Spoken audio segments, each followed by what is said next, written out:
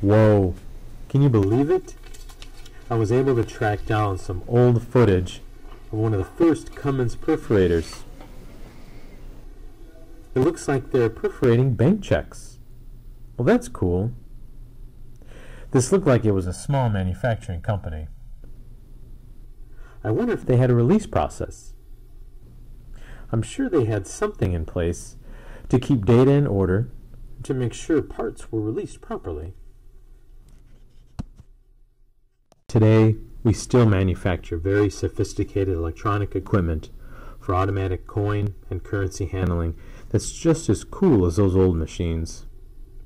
Please join us on our journey to see how the release process has matured and see how we have integrated and unleashed PDMLink. Thank you. As you can see, our company has come a long way. Hi, I'm Jim Paletto and this is Rudy Seidel.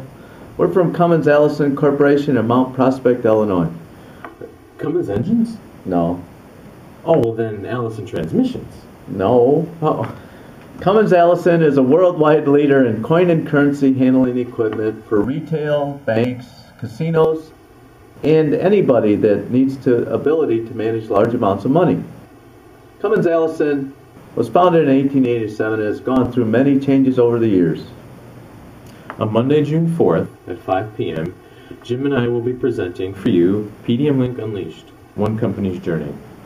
In our presentation, we will be giving you some insight into how we change from a paper-based release and change process to an electronic processes utilizing PDMLink. So you're asking yourself, why should I go to this presentation? Well, besides being able to meet and spend time with the coolest presenters at the conference, you'll see how we went through the trials and tribulations of planning for and implementing a system that we feel is both robust and streamlined. Have you ever gone on a trip or a journey without a map or a GPS? Well, let us be your map to guide you down the path to PDMLink success.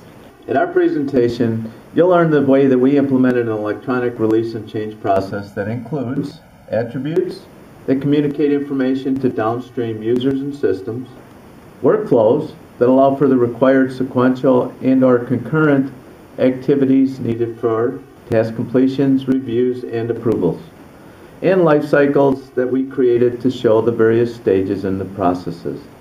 Now, as with any journey, we had plenty of roadblocks that required us to make detours. At our presentation, we'll discuss these roadblocks and how we addressed them, some of which were resistance to change, unforeseen system issues, and how to train and roll out a new system to about 150 users.